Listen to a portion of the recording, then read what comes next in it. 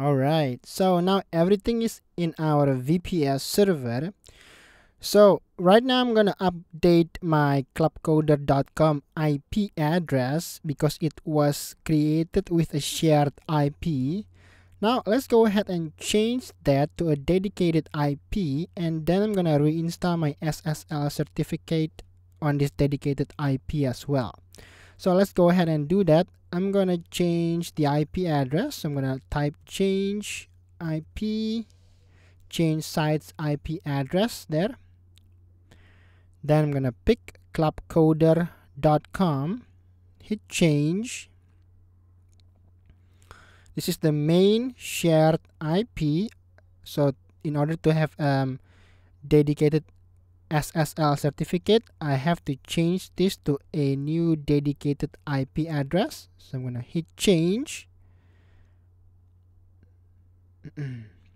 Okay. So now I'm going to install the SSL certificate.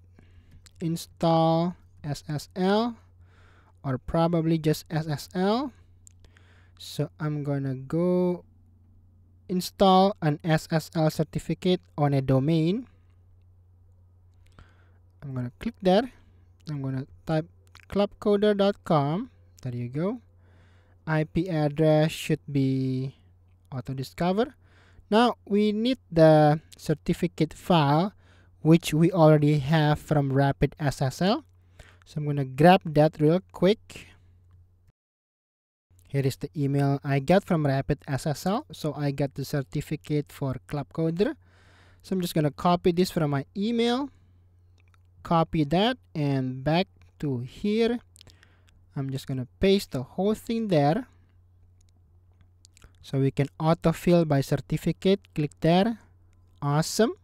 So everything is looking good. So I'm gonna hit the install button at the bottom here, and it should install everything. So SSL host successfully installed. So that's good to go. Okay, that's pretty quick. So that's basically it for this video. So make sure you update your SSL certificate once you have migrated to the VPS server.